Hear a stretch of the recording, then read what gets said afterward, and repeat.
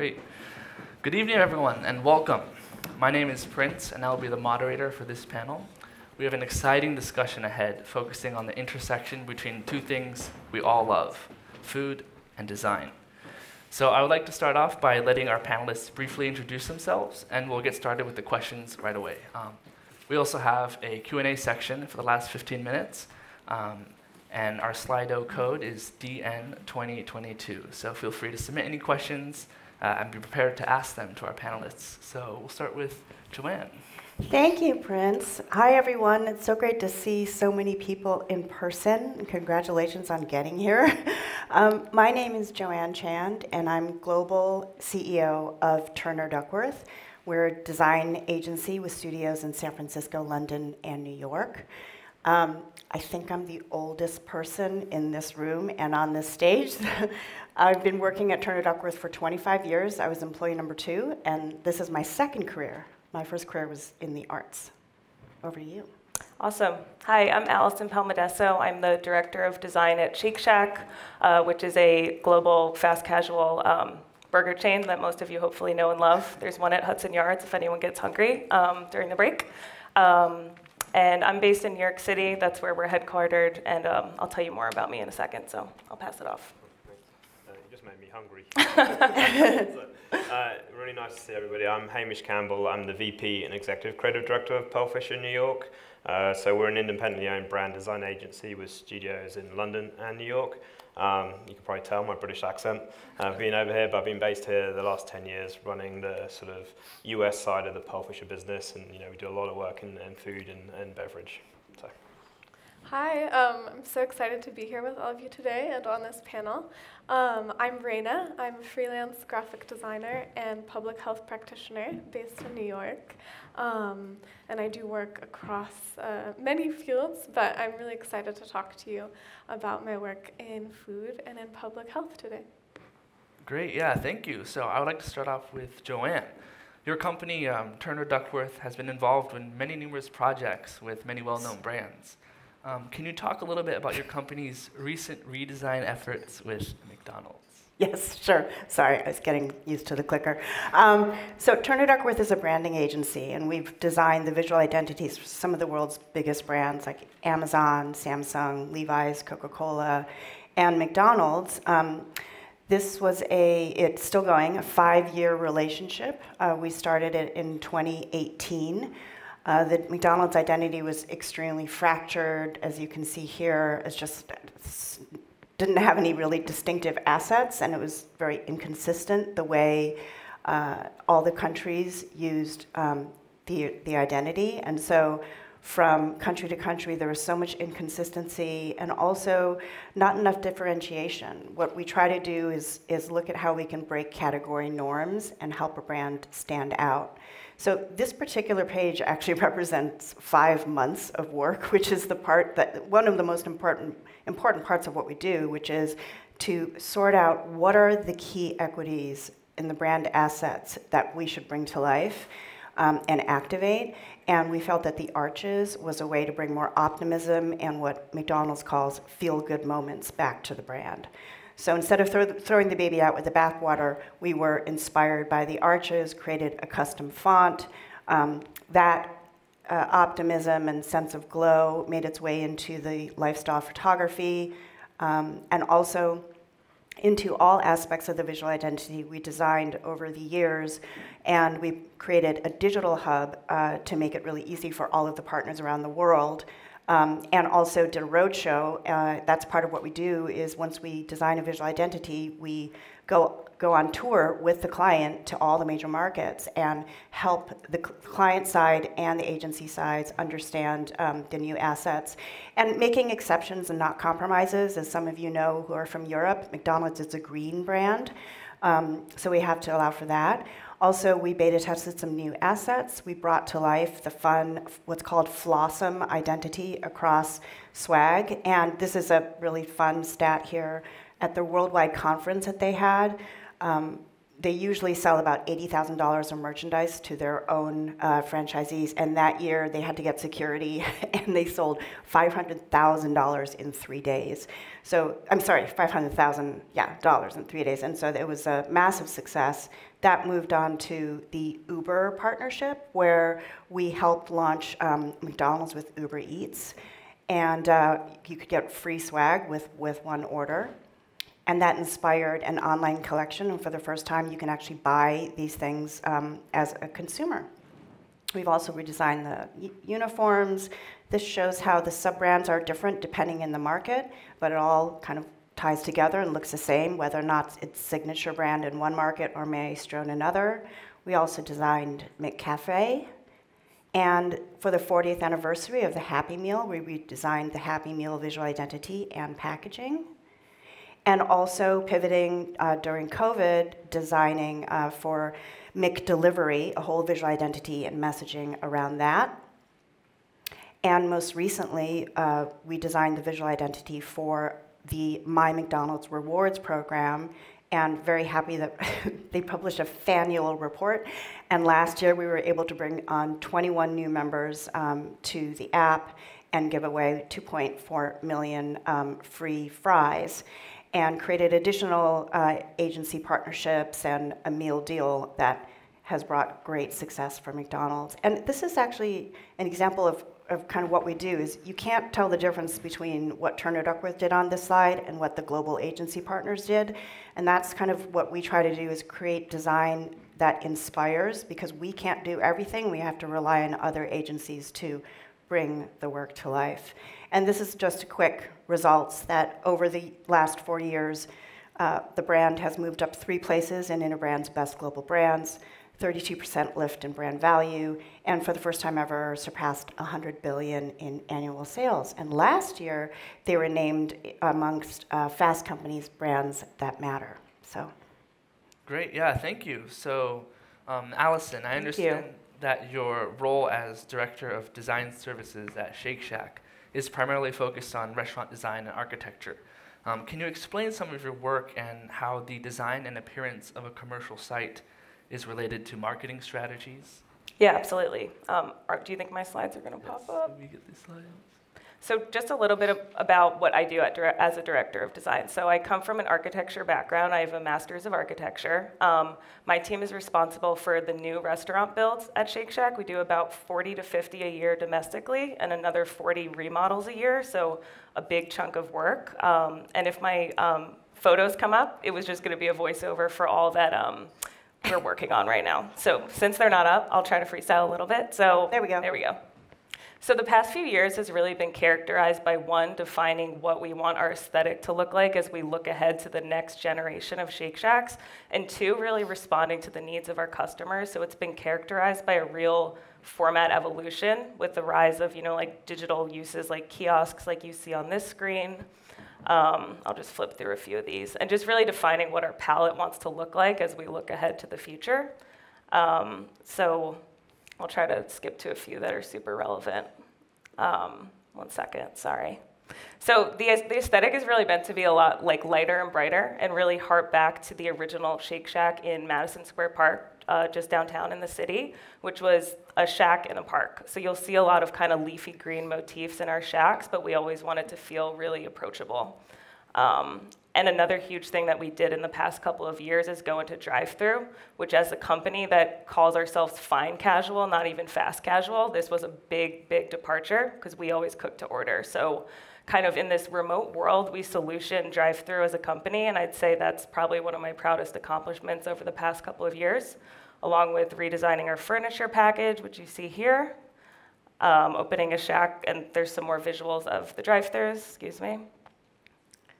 And just to kind of like pivot, because I know we have some more graphic design, photography-minded people on this panel, we also make a conscious choice as a brand with our art direction to really photograph our architecture, our food in context with all those high-level finishes that we provide as a brand, and our people. So you see people in our photographs. That's really important to us because that's central to our brand for standing for something good.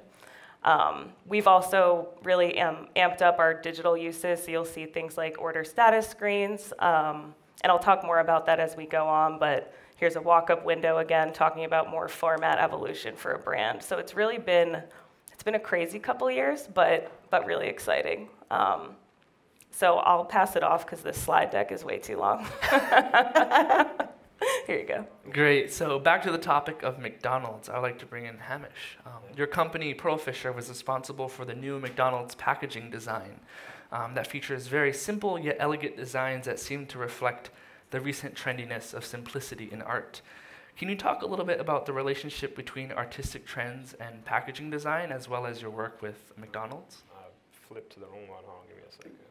And also, your Consider Pastures project. Yeah. Great. So, you know, it's fantastic. You've got like two agencies who both worked on sort of McDonald's here, and it was happening at the same time. Yeah. And, you know, like it. Oh, geez, if I could control this would be better. You know, it was like a 4 or 5 year process, which is quite unbelievable how it is, and it's the vast scale of McDonald's, how big they are in every country or sort of globally. There was sort of, I can't quite remember, but it's almost like a billion touch points of packaging every day that we have to consider. And it's one of the primary pieces that a consumer gets to have a relationship with the brand inside this. And, you know, as we saw in the sort of visual identity system, there was no connection with inside there. And they were using it as more of a marketing tool, or just a shout. It used to have like huge, like Big Mac just written across it, sandwich, and there was no synergy across it globally. And this idea of these joyful moments coming back into the brand was so important. And a lot of the stuff we do at Pearl Fisher is about bringing that emotional connection to it, to bring it a smile. You know, we're a fast food burger. Let's not pretend to be in the fast food. Enjoy it. You know, if you're getting a Big Mac, or you're on your way into like class, or on your way home and you can't be bothered to cook anything, yeah, get some like hash browns. Like, let's enjoy it and bring that smile back to it. It was so important to the brand. So sort of taking that point within the kind of packaging, it actually kind of really started with the inspiration of the Egg McMuffin with inside it. You know, the wrapper is actually like a full kind of square sheet you can see with inside that. And the simplicity of just putting a yellow dot on that and wrapping around to communicate an egg was all we kind of needed. That sort of purity of thinking that makes you smile. And the dot's not a perfect circle, it's imperfection, so it kind of talks to the quality of the egg with inside that. And that kind of led off in the system of like, how can we strip back every single one of the pieces of packaging? Of when we're talking about the sandwiches, can we just talk about the layering? So when it's the quarter pounder with cheese, the cheesy element to drive element, the flavor and sort of taste with inside that. Or then do we talk about location? So it's a fillet of fish to bring this sort of ocean, and you bring the surprise and delight elements. When you just open up the packaging, there's a little fish kind of swimming underneath it. So kind of bring that little charm and smile back into it, and sort of break away. You know, there's this huge organization behind it, but they can still have that individual kind of moment to make you smile. But then behind the scenes, the scale of you know, their business and all the restaurants that are inside it, you can imagine the amount of people who work in the kitchens, every different language, every different education level with inside that. And the speed they have to get a sandwich out from order to the car is meant to be within 90 seconds. So the vast amount of actually the communication, so when they're pulling sheets and different boxes that are outside it from the stacks in really quite small spaces, the ease of using sort of infographic language to break down sort of language barriers so they could easily see what the sandwich is. And some of these wraps actually sort of have different graphics on each corner, so they can be multi-use, which kind of helps in a sustainable front to minimize the amount of material we're sort of using with inside that. And you know, McDonald's is an amazing, efficient organization, and over the decades they have trimmed every little piece off it to minimize cost and whatever in speed with inside it. So to work out new shapes and areas to sort of bring in and find out ways where we can double use different materials to really help that was a really kind of powerful tool. And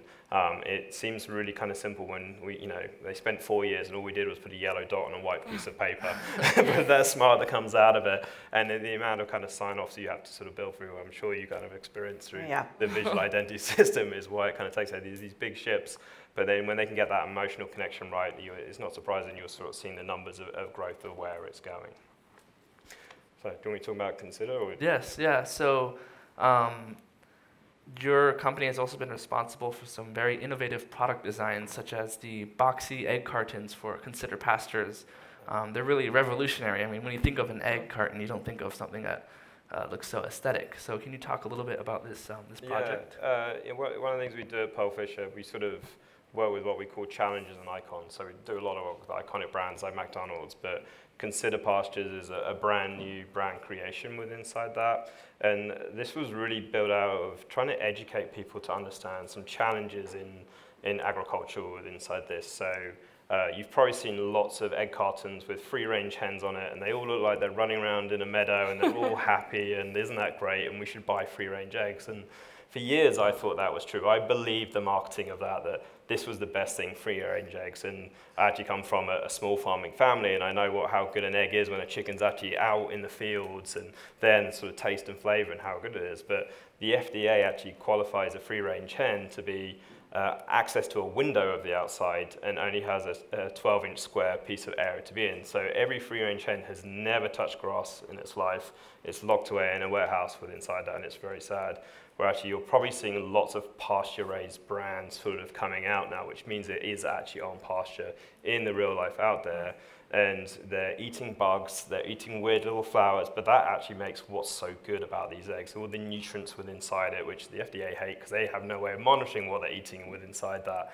But so it became a bit of a movement to sort of bring this brand forward, to create, Consider as its name, to make you think about the food within inside it. There's lovely little identities where the monogram above it is the Phi symbol for gold, and there's the CMP, and this idea of this gold standard of eggs, and let's elevate it. It's a very busy kind of shelf as well. You probably see these in Whole Foods, where it's behind refrigerated doors. There's a million different brands all looking the kind of same. So can we change the game and make people sort of be seduced into buying these eggs and kind of want to put them on their sort of kitchen counter? So we kind of started out with a mission to really kind of believe in the best choices in the consumers and what they're doing to consider about their kind of food. And we started with sort of attributes behind the brand, where it's thinking about sort of care about the planet and what they're kind of doing, cultivating new sustainable practices and considering every kind of choice they're kind of making. And this led into this kind of disruptive kind of structure. And it's actually inspired by a very traditional way eggs were made. So we moved away from the molded fiber box with inside it. And this actually comes completely flat. So it actually saves a lot of space from shipping this around inside it and have machines construct it. But it gave a lovely kind of theater as you open up and you're presented with the eggs there. And you see all the wonderful speckles on the shells. And then we can have the storytelling of their mission with inside it. And then using sort of foils on the recycled board to reflect that sort of naturalness that you're getting for the eggs really kind of tells a compelling story. But we actually elevate it almost to a fashion brand with inside this to sort of sit there and make people really think twice about it. So unexpected to cause that disruption at the shelf. You have very small visual area to sell your brand. It's actually the side panel is the most important. They kind of get stacked up like this. The top, you wouldn't really sort of see. So he's got the idea of sort of Marimekko and sort of fashion fabrics to really kind of give the idea of the shapes of the eggs with inside it, to be like, this is so sort of almost bougie, that I kind of want this to own it, and I want this in my shopping cart as I'm putting it at the counter. And this kind of led through, big success as it kind of went through, even the art direction. You kind of like, fucking hell, these are eggs. Like it's a full-on sort of a fashion shoot happening here. And we kind of gave them the problem that they couldn't even keep these on shelf. They were moving so fast. It went crazy on social media where everyone's like, I need to meet these bougie hens that make these bougie eggs like with inside it, and create a whole new conversation and create disruption. But it has like a more powerful kind of meaning and purpose behind the brand that's kind of make change for that. And there's more and more kind of pasture-raised brands going out there, and you're starting to see that in the sort of meat industry as well, which is fantastic to see. Great. Awesome. Now, to a similar topic, Reina, as someone who manages to capture the aesthetic beauty of food through art and design, what has been one of your most proud works? And can you show us a few examples? Yeah. Well, we'll see. We'll see the slides. I think the artistic potential of food is something I think about a lot, and I think it's a really wonderful medium because of the ways that it engages with so many senses and allows for many opportunities for collaboration, community, and importantly, conversation. So one work that I'm very proud of was this kind of intricate dinner party that I collaborated with during my thesis year while I was a graphic design student at Rhode Island School of Design, Here's the culmination, the spread that I shared with my dinner party members, and each element came from local farms who I was in contact with across Providence. All was sustainable, and I was able to really communicate with all the different people that were involved with bringing that food to the table. I talked with people who drove food. I talked with people who grew food. There's so many kind of intricate elements that go into the process of growing food and then getting it to your table. And being able to have those conversations, invite people to come dine together that are involved in all of those processes was really interesting. So here's the invitation that I shared with guests, all of whom were involved in food to some degree in different ways.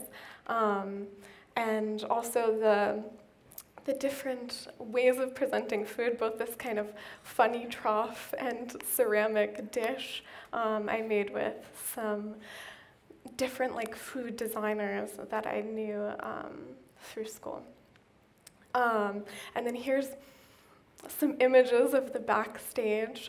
These are two chefs that worked within the RISD cafeteria that really helped me to make my vision come to life and put me in touch with quite a few of the farmers and different people in different stages of the kind of food process. And through them, we were able to utilize something that's really interesting, which is buying power. A cafeteria of this scale is able to really support local farmers in a way that an individual just is not. And so being able to collaborate with them and support these kind of local communities and see how kind of bigger businesses are able to make sustainability really happen on a large scale was really incredible. And then kind of fun for me, the week after, I was able to see how my dinner party influenced the dishes that other students were eating in the cafeteria. And so part of the dinner party was also kind of having conversations about food and about dining together. So everyone that I invited was involved in food in different ways, and I posed these questions to them throughout the meal and had them kind of fill in these sheets and really process their feelings and the ways that they engaged with food as a whole. So I think for me, food has always been a really wonderful kind of prompt, both for having collaborations with people that inspire me, building community, and talking about a lot of things at once, which is something that's always very interesting to me. I think interdisciplinary working is really at the core of my practice and what interests me, and also the opportunity to do a lot of research. So one thing that I did while I was at RISD was I co-founded the RISD Food Lab, which was kind of an opportunity to do all of those things at once and really get to know other students that were engaged in this process and other community members within the city I was in that were doing work like this. So, I mean, part of what I can speak to is how do you get started as a young designer, and how do you make the most of being a student or being young? And I think putting together projects like this and finding like-minded people is core to getting things you want done, and I don't know, finding what inspires you and making things happen. So here's a few projects that I did. I did a competitive food creation. This was also in collaboration with the cafeteria. And whoever won got some free food swipes. So very grateful for my support from them, but that definitely wouldn't have happened without making the effort. I think key to succeeding as a young designer, or really anything, is just trying and asking and making those connections. Here is some of my collaborators. We did a kimchi making workshop. We did quite a few different fermentation workshops, and then that culminated in a fermentation dinner party, which was very fun and very healthy. And here's a few images of different things that we fermented. This is kind of an experimentation and a design in its own. My favorite was actually fermented strawberries. Something to try. And here is another research project that I worked on, which was about apology cakes. So there's so much to explore in food, but here is like a very niche and interesting kind of meme that was happening in tiny different areas across the internet, which was that people were apologizing on cakes.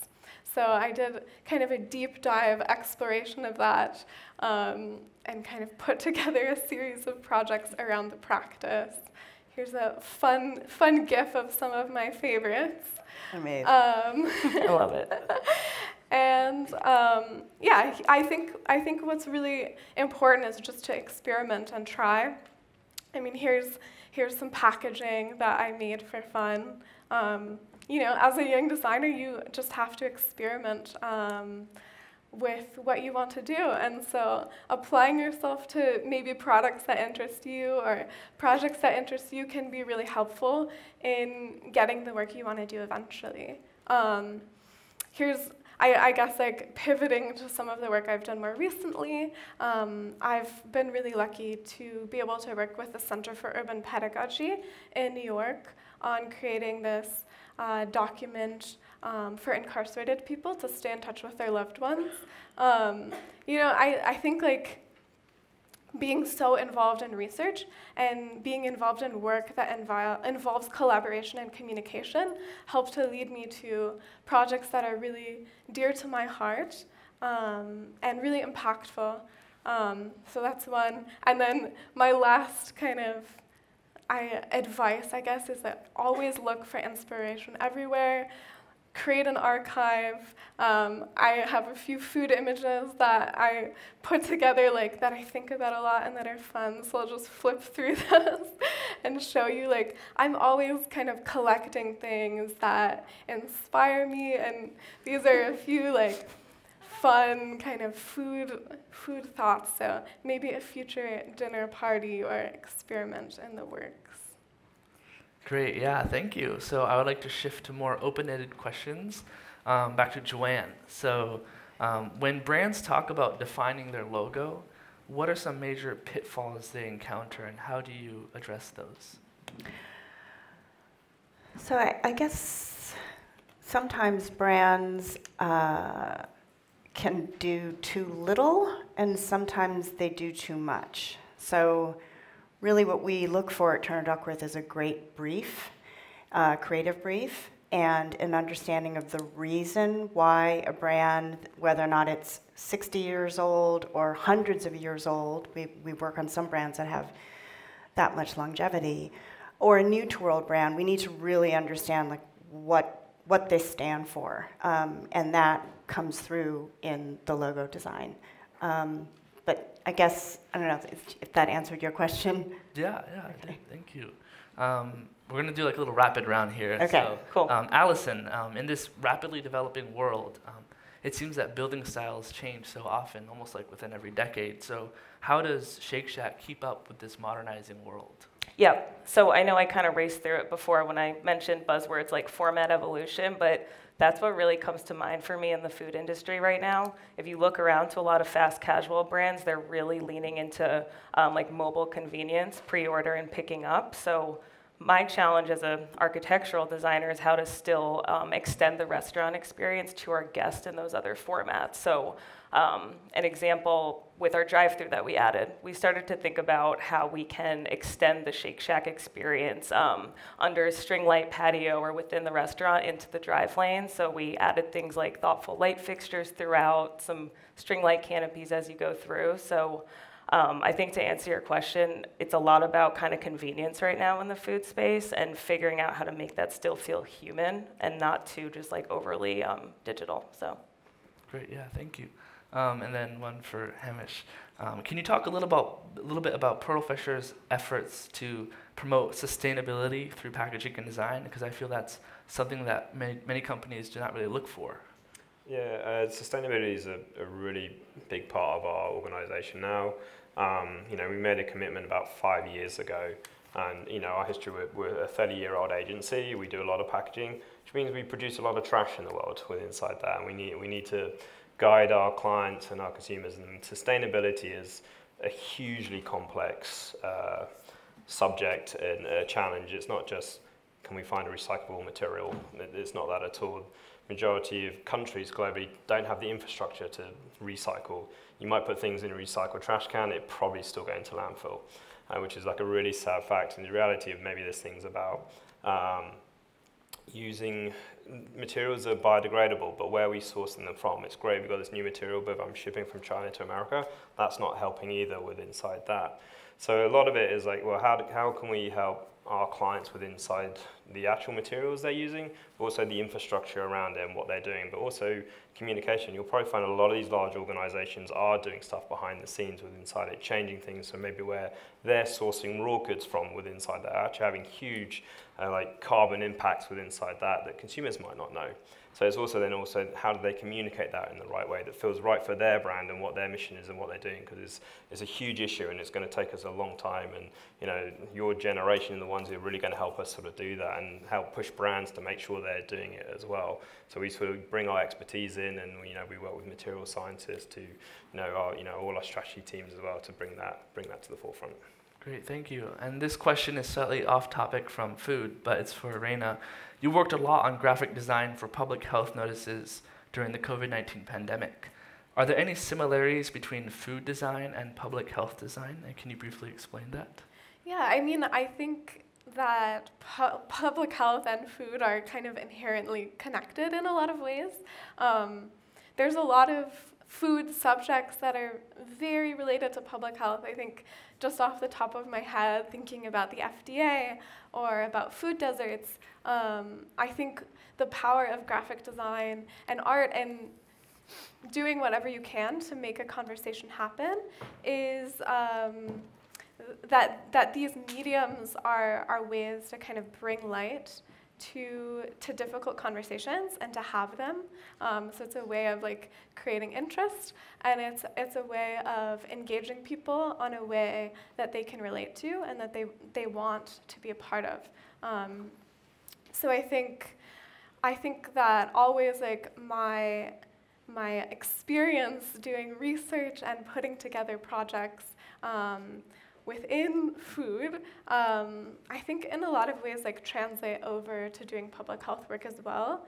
I think just in terms of my engagement within COVID-19 and other public health communications, I actually happened to be a kind of public health nerd before the pandemic. I was doing a great deal of research on pandemic visual communication, 2 years before COVID-19 happened. So I just happened to be very ready to add my voice into the conversation.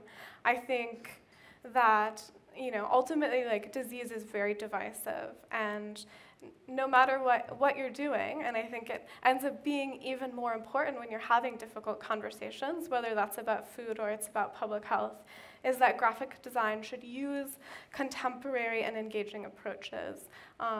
They should be relatable to kind of the styles of the time, and they should also kind of push the boundaries of what is expected. So I think there's always going to be a need for a careful balance of trusting the viewer to kind of be engaged and be in the know, and also providing extensive information.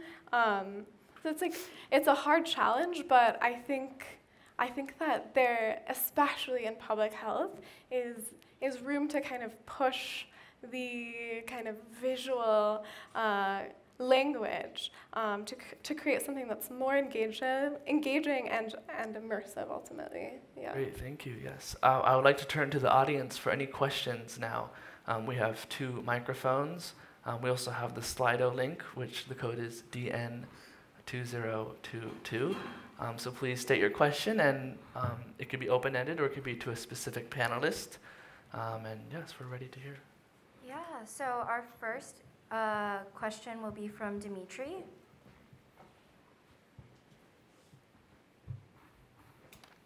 So this is for Joanne and Hamish. How has advertising changed since you started? How do you anticipate it's going? And this goes from possibly a technology perspective, but also in terms of understanding the consumer. As previously mentioned, people are much more aware of the products and brands that they're using, and this is partly due to documentaries and people being more informed. Do you see that things are moving in a direction of being more transparent and understanding that the consumer is more educated about the products and brands that they use? Do you want to go first? I'll go first. That was a great question. Thank you.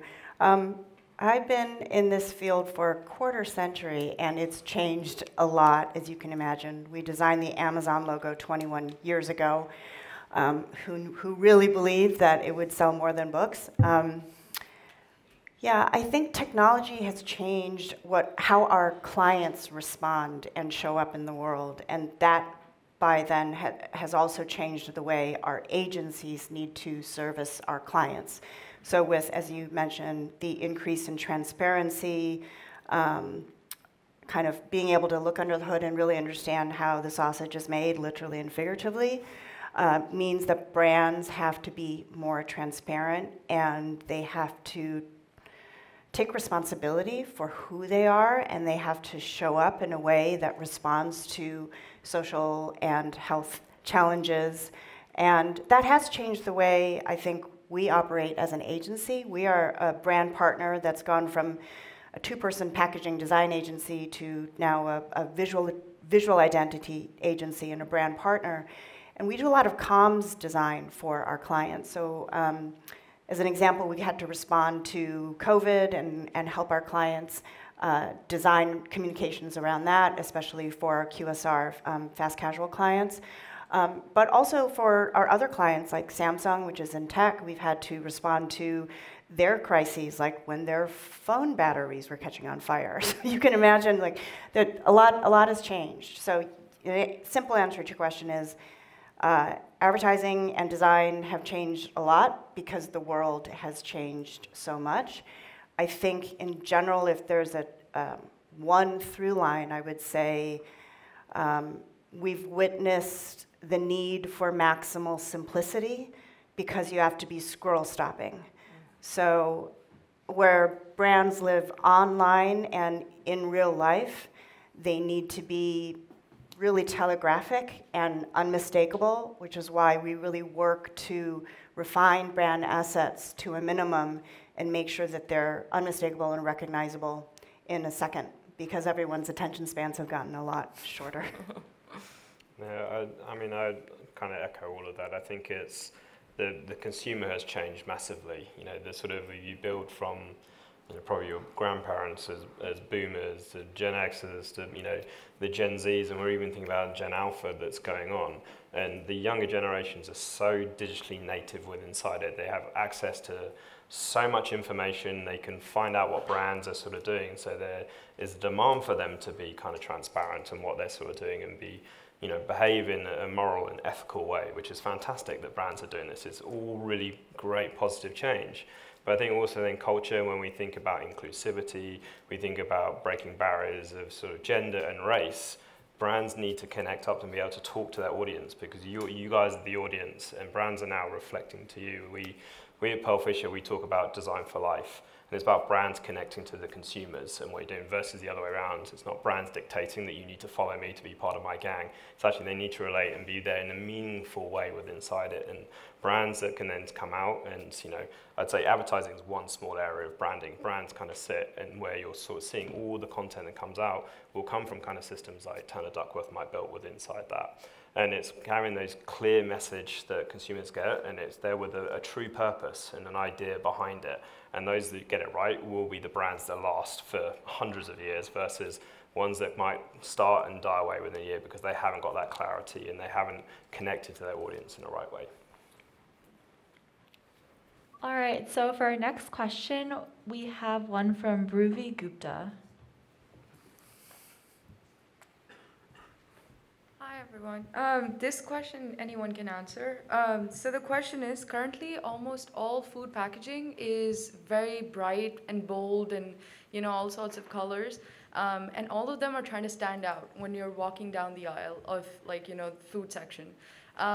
What advice would you give to someone who's very interested in food packaging and very interested in anything related to food while designing to still be able to stand out and still keep it unique?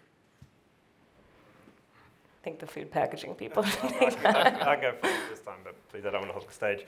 I think it's very interesting, and you do see a lot of sort of bright colours coming out of it, but I think you've got to be careful not to jump on trends. When you're sort of branding in, whether you're designing a food packaging or a digital company or whatever, all the assets need to be related to what the brand is about. So if your brand is a very kind of simple, why would you make your graphics complicated with inside that? So when you're designing, you always got to take it back to what is the core identity with inside that. I think what we're seeing now, why there's so much bright color, is we're taking a movement of we've been living such a depressing life for 2 years. We need some energy and color and excitement, and there's been so many articles over the last 10 years of a lot of blanding. You've probably seen lots of great brand marks sort of going very stripped back, kind of sans fonts and almost like identical. And now we want to bring back sort of self-expression, and I think that's what we're seeing in kind of culture. People are really pushing that way. So everyone's trying to find what is my new interesting kind of look, but they're also imbuing that into their positioning of them as a company. So make sure it always kind of reflects what the brand is, and then you'll sort of find that answer to how the brand should look and feel. I think I would just add, always lean into, your unique style and do your research. You're going to find work that resonates with you and work that doesn't, and you're going to settle into kind of your own unique way of expressing, and that's what's going to make you stand out. Thank you. Yes, and now we're going to have a question from Zoe Zhu.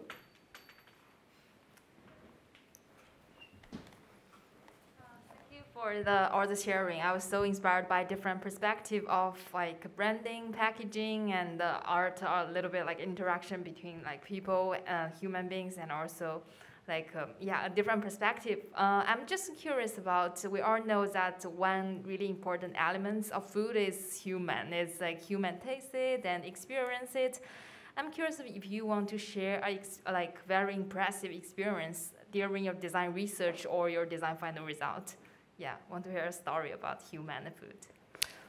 I can just hit one point, which is, again, coming at this from an architectural perspective, one thing I love about my job is I'm not just designing for our guests at Shake Shack, we're also designing for our team members, and I think there's something really human about that. So we're not just designing dining rooms, we're designing kitchens. So when we design the drive-through kitchen, for example, we made it more glassy, and that was not just so our guests would love it, it was so that our team members would experience some natural light when you're in these kitchens that are hot as ever. So I'm really proud to work for a company that remembers not only the human element of our guests, but then also our team members, which we always put at the forefront. So. Yeah, I think that especially when working with food, there's so much to explore, especially in the realm of humanness. Food inherently is so related to cultural expression and community and family, and I think it will do us all well to think about the ways that it is part of our practices, even far away from doing the branding. So much, I don't know, networking or building of friendships happens over food, and I think thinking about how you can, I don't know, throw a dinner party for you and your friends, how you can celebrate your culture, your experiences, your research. I think that is key to having a wonderful and creative practice wherever you end up kind of putting your skills to use. I can add one anecdote about research and food and how we use that to convince clients. We recently, Turner Duckworth redesigned the Campbell soup, red and white packaging, which is a very iconic brand, and obviously co-opted by Andy Warhol and has been part of mainstream culture, but it really lost its way. And we redesigned the whole range of packaging and all of the brand assets. And you would not believe how many times we had to talk to the client and help them understand that we believe humans understand what a bowl of soup looks like, and we don't need to put the bowl of soup as an image on the packaging. I'm really happy to say that we won that battle, and if you go to the soup aisle these days, you can see the new packaging on shelves. But that is a use of research where we ask consumers to help prove to the clients that they really didn't need to be afraid of taking the bowl of soup off of the packaging, and we could focus on ingredient stories. Okay, so for our next question, we have one from Nicholas. Yeah, so I heard a number of panelists talking about sort of the pressing importance of keeping your designs contemporary.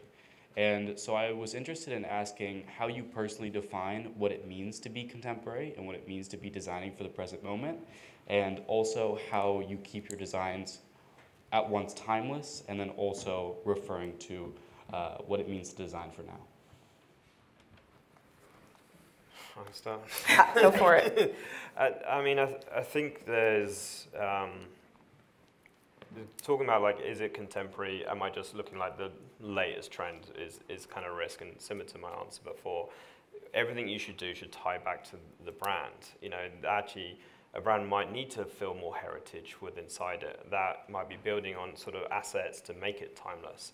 You know, when you're working with brands that have huge amounts of history, quite often, you know, we'll look back in the archives. You almost have to look back to like move forward and sort of take what's sort of meaningful and has so much equity. We talk about sort of KBAs, like key brand assets, a lot within inside that, and what's important and what's kind of in people's subconscious that you kind of understand. And then you put that against then culture, what's sort of happening, and sort of find that sort of marriage between it. So you'll have key brand assets that will stay forever, it's timeless, but they should be able to flex and change to be relevant for, you know, it's not just a period of time, it's also different geographic locations and cultures and need to kind of reflect within inside that. And a brand that can find, you know, its core sort of essence and its assets, and then find playful ways to make it relevant for the different moments and different times and cultures. Yeah, just to build off what Hamish was saying, our agencies are very similar in approach, and we're always looking for what are those fixed assets and then building a flexible system. So the McDonald's work I showed you, we created the set of fixed assets and went on that roadshow and launched it in 2018, 2019. And every year since then, we've been continuing to work on how to help the brand show up in the world. To design brand presence that has context relevancy and inspires other great work. And that's hard sometimes because we don't ever want to change those fixed assets, but we want to make sure that there's consistency. Right now we're designing, for any football fans out there, we're designing the McFIFA visual identity for the next World Cup in Qatar. And we're using the same fixed assets that we designed in 2018, 2019, but bringing it to life in a very different context. So, yeah, I love this question because I think it's really challenging to say what keeping something contemporary is going to be like, because I think in design and art, we're always referencing the past, and accidentally or intentionally. And I think what, to me, like, keeps a design contemporary and engaging and interesting is kind of pushing the comfort zone and making sure that you're not playing on like an existing trope. For example, like when we were talking about public health graphic design, I think a lot of the time we in the field end up sticking too much to very simple infographics. And I think, like, if you look across the field that you're working in and you see a certain type of style, like, repeating itself, you realize that way of communicating with others becomes a kind of, like, stagnant visual noise. It's, like, no longer engaging to the eye, and it's no longer serving the communication purpose that you want it to. So I guess, like, the core answer to that question is, like, doing your research And again, like developing like a personal eye and a passion for the field is, I think, what ends up getting you to a position of contemporary. Yeah. Thank you. So now we have a question for Allison from Zakai.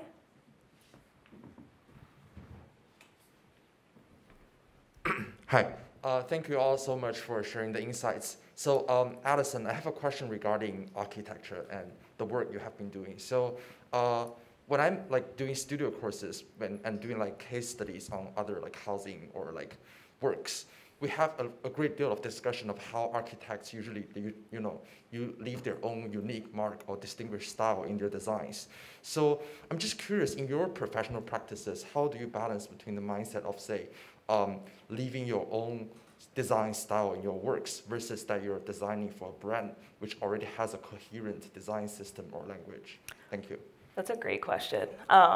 I think what's really cool about working for a brand, I used to work at a large architecture firm where it's a whole different way of thinking, but the brand really is your muse, so you do use that as your compass. I would actually say in my role, a challenge is to kind of take your design ego out of it. You, of course, want to put your stamp on it, but the brand is your compass. So for us, we look back to our original Shack in the Park, which is inspired by Art Deco, a little industrial, and as part of the mark, if you will, that I've tried to put on it is you keep those sacred cows, you keep the I-beam, you keep some of the corrugated metal, but try to move us a bit into the future, maybe translating some of the angles in our older Shacks, and it was very heavy industrial, and instead make them more architectural and lean into natural light. So I think subtly infusing your own aesthetic, but working at a brand, I think it's so rich with inspiration, and a lot of people said that, like if you stay true to that core brand assets, there's so much inspiration, it's kind of endless.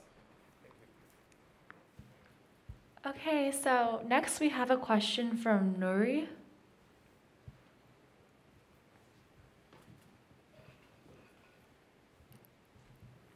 Hi, I'm Nori. I really enjoyed this discussion. Thank you for being here.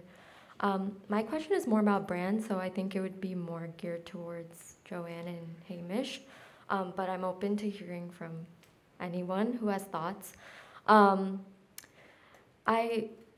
I found the work, like some of the works that were discussed around the branding for McDonald's and also the architecture of Shake Shack really compelling and just satisfying the way you crafted those visual identities. And it exemplifies the way design can be this really powerful tool of communication and identity formation. At the same time, I'm thinking of this test where like people are presented with 6 different kinds of leaves and asked to identify them, and like they can't name a single one. And then you like show 6 brand logos, and it's like immediate, you know every company. And I wonder about how like branding like can have this outsized influence in our lives and maybe displace some of the other relationships that we should have with our surroundings that for the longest time were so important, and now have like slowly faded away. And so I'm wondering, like knowing that branding has like a really good side, but like could maybe be displacing other important facets of our life, what your visions for branding are and how they may align or not with the general culture in branding, and what you think the future of branding is. Can you just clarify, did you say leaves? Like, yeah. Okay, thank you. Yeah. That's a great question. I'll go first. I think that's a really difficult question. I mean, we are an agency, and we are paid to do our services for our clients who create products and services.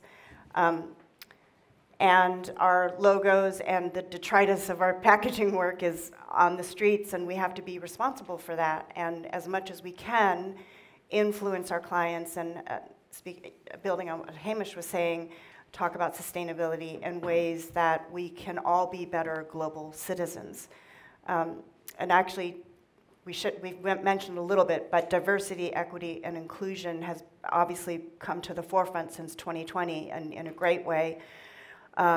through horrors, obviously, but in a good way in the sense that it has mobilized what I think agencies and clients do together, how we partner to be more socially aware and communicative. But in terms of, I think you're lamenting a little bit the loss of the focus on nature, and I think that's something that we should all think about. When I need to clear my head, I go outside. And when our designers are stuck, I encourage them to take a walk around nature, because that is, I think, our best inspiration is nature, and we need to protect this planet and do more for climate change and a lot of the other social atrocities that are going on.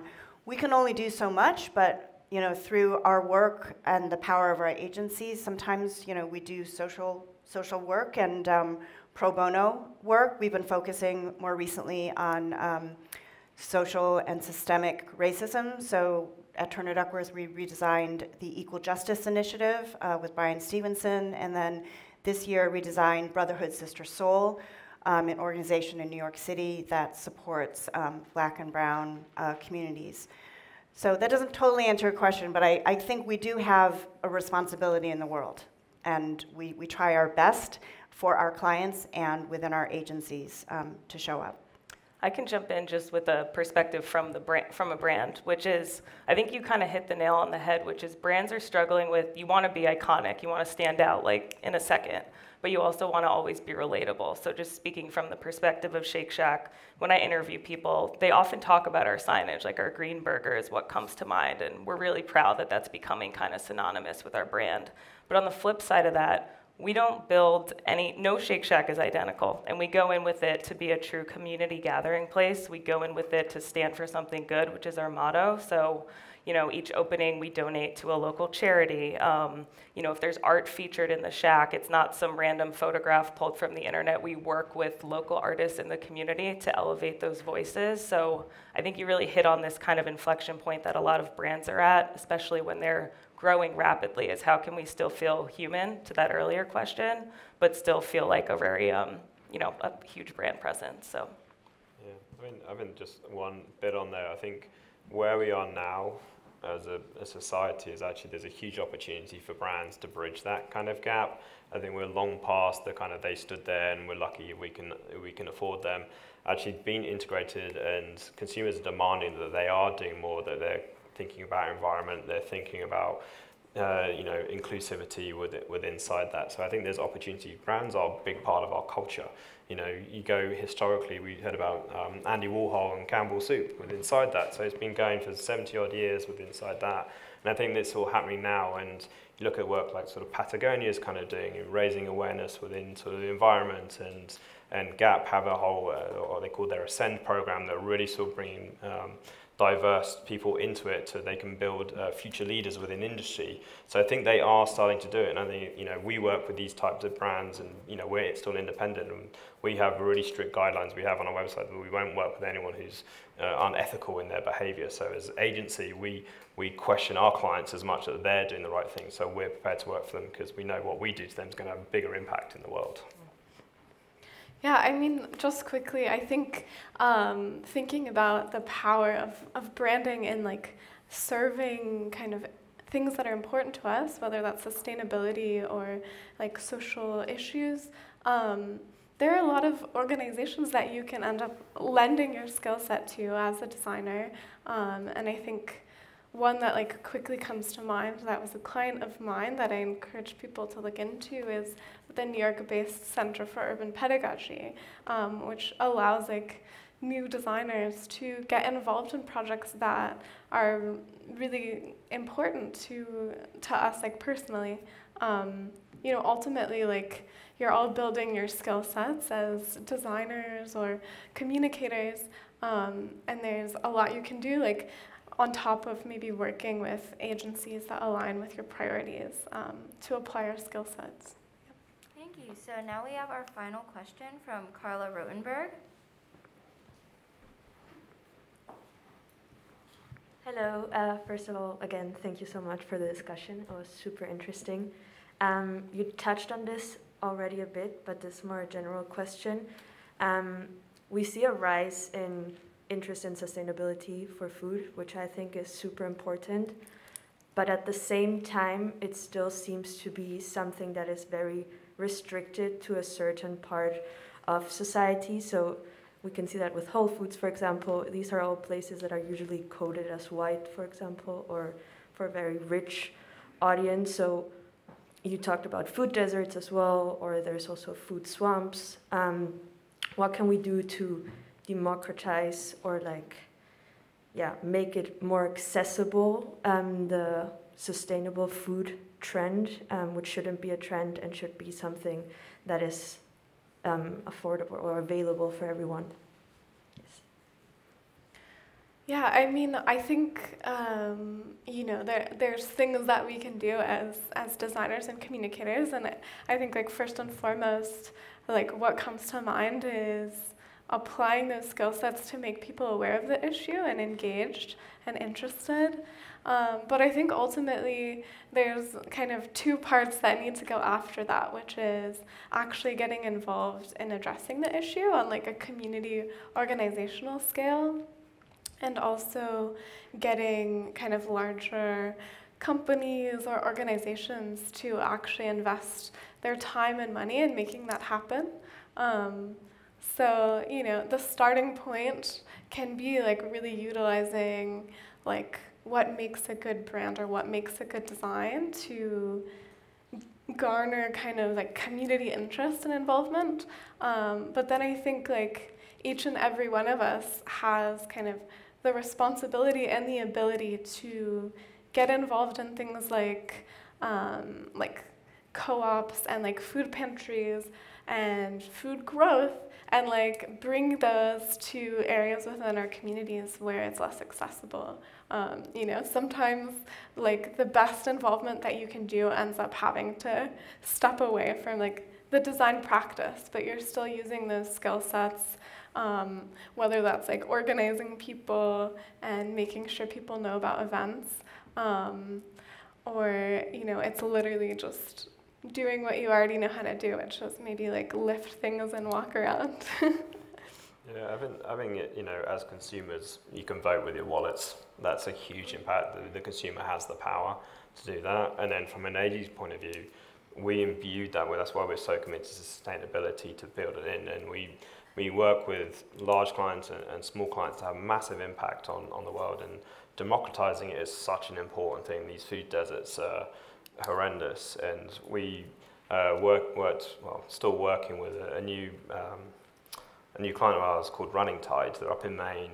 On the front of it, they're from a fishing background and they're oyster farmers, and that practice hasn't changed in 100 years. It's sort of big plastic bags in the ocean do it. And the guy who owns that, he's an engineer. He's created an automated way to farm oysters, and the average oyster farm probably makes around 500,000 oysters a year. He's going to ramp up to be doing tens of millions a year with inside it. And oysters are made to be packed together. They grow the best way with inside that. And oysters are one of our key mollusks. They clean the ocean. They're a filter animal inside it. So the fact he can ramp it up will actually help filter the oceans that we've made so damaged. You hear stories of the Hudson River used to be clear. It used to be oyster beds. There used to be whales, go back 100 years with inside it. And people used to sell kind of oysters in the little carton boxes, not sort of nuts and stuff like that. And by ramping up the scale of it, he also wants to drive the price of oysters down. So he take it away from champagne and oysters, like a one-off thing you might have at a nice dinner on a date or something, to actually take it to be oyster nuggets, put them in schools, be able to be it's one of the best proteins that you can kind of have, and the nutrient dense in it, and make it aware for them, people who school meal might be their only meal they get through a day with inside that, and where schools are so desperate they only can afford poor quality to actually have great quality meat and drive the price down.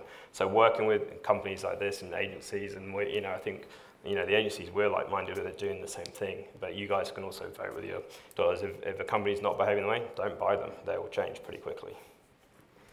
Yeah. Yep, so quickly for Shake Shack, I think it's not lost on us that beef is not the most sustainable menu product, so we try to make up for it in other ways.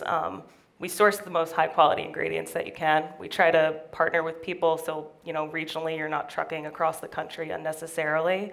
For my team, the construction industry is another huge offender of just greenhouse gas emissions in general. So I just left a summit earlier this week where we were brainstorming with our consultants about how to be better. So we're looking into things like, do we harvest the rain off of the roofs of our shack to, feed different portions of our building?